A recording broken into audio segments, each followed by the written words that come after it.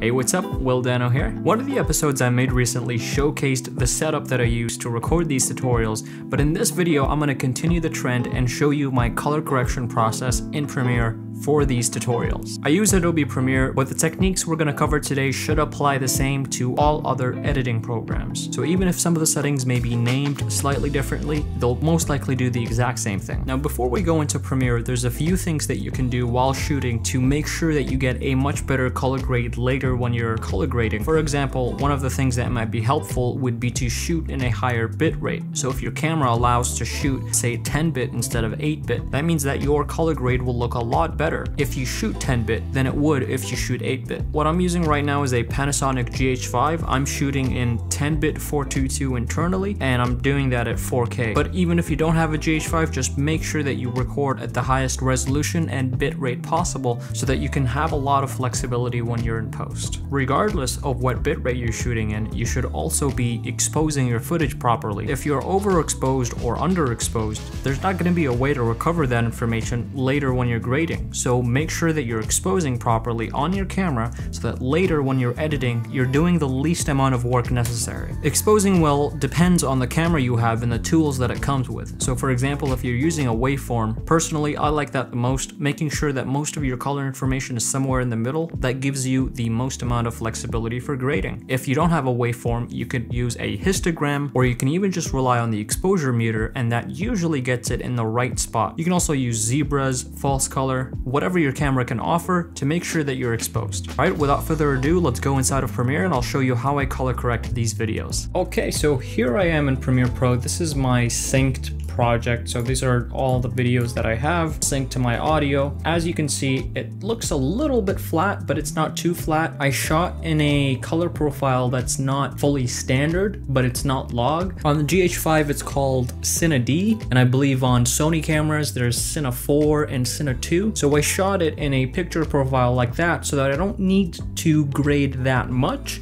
but it still gives me a bit of room for flexibility. So I'm just gonna go to the color tab and I'm gonna get started. So first, what I like to do is I like to add a LUT. So I go to my creative tab into the lookup tables and I add my preferred LUT. You can obviously add whatever LUT you want. You can find free ones online or paid ones. However, regardless of where you get your LUTs from, usually they're way too strong. They just add too much vibrance to the image. So what I like to do is decrease the intensity to something around 60 or 70, depending on the video. Sometimes I only need to add in about 20%, but in this case, I think it looks best at around 75%. Now we're already mostly there. This is one of the great things about shooting with proper lighting, is it gives you the ability to only with a few clicks make it look pretty decent. So right now, with a LUT added at 75%, I'm gonna go into my basic corrections and do some more changes. I like to increase a little bit of the shadows, just a tad,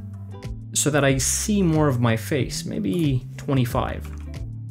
So if I show you the difference here, if I turn it back to 0, that's 0 and that's 25. So it just kind of brings up the details in my face. I'll also increase the highlights a little bit just to give it some extra brightness and add in some overall contrast. Now the blacks are a little bit too crushed for me. Usually I like to bring this up by maybe 1 or 2 pixels. Let's do 1.5. And that's right where I like them. And also sometimes it helps just to get the white balance selector and just put it right on the wall since it's white.